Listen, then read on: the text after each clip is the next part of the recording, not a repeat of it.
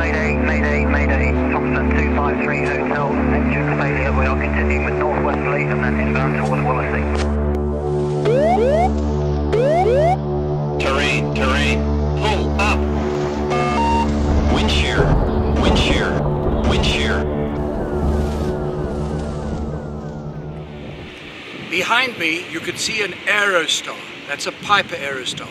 And this is the kind of aircraft, the exact type of aircraft that crashed, that unfortunate crash in the United States, where the aircraft was misfueled with Jet A instead of avgas. Naturally, this is a twin-engine, piston-type aircraft. We are now showing a Robinson R66 helicopter, which is a turbine helicopter and uses jet fuel. And I'm filming the nozzle, where the nozzle goes in, and one can see that not only is it labeled jet fuel only, but the nozzle is very large to be able to take the jet fuel pipe. This helicopter is a Robinson R44, which is a piston powered helicopter. It uses avgas, and as you can see, the filler tank where the tank is filled is very clearly labeled avgas, and at the same time the hole that the refueling receptacle fits into is small and round. So we're standing in front of a Jet A refueling truck, and as you can see, the decals on the truck say Jet A1. Now as we zoom into the refueling nozzle, you'll see that the fueling nozzle has a rectangular shape, and it is too large. It's supposed to be too large to fit into an avgas hole on an avgas aeroplane. And yet the Piper, the refueling person who did the Piper Aerostar, managed somehow to put Jet A into the tank.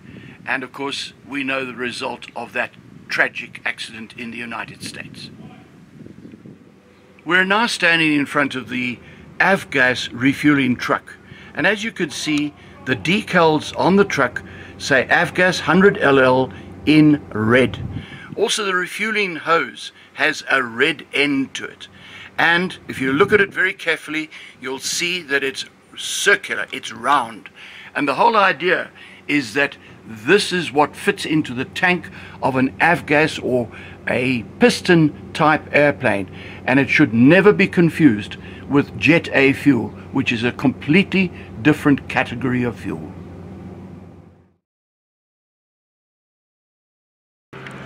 Okay, this is the fuel filler nozzle, and as you could see, it should be impossible to get a Jet A1 pipe into this nozzle. But if you look carefully at the insert here, this is a little insert, and if that insert is not there, it's not present, then it is possible to fill this aircraft with Jet A.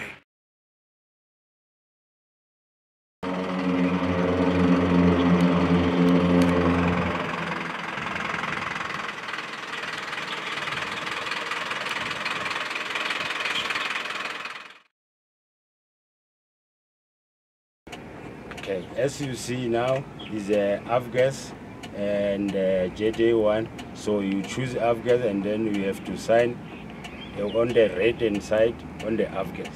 So we confirm this one is avgas, and then you can see the truck is avgas. So you sign avgas.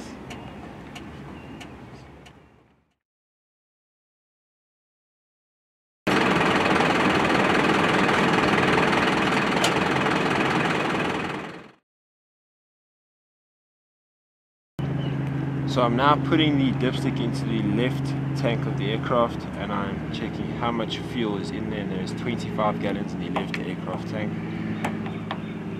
and we need another 10 gallons.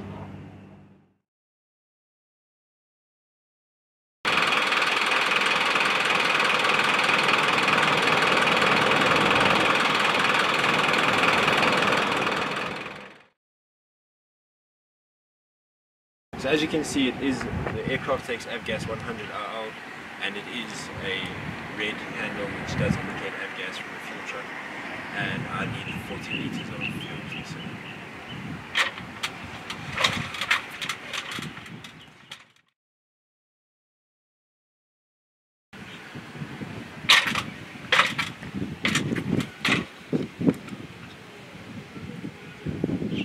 correct amount of fuel is in the aircraft tank.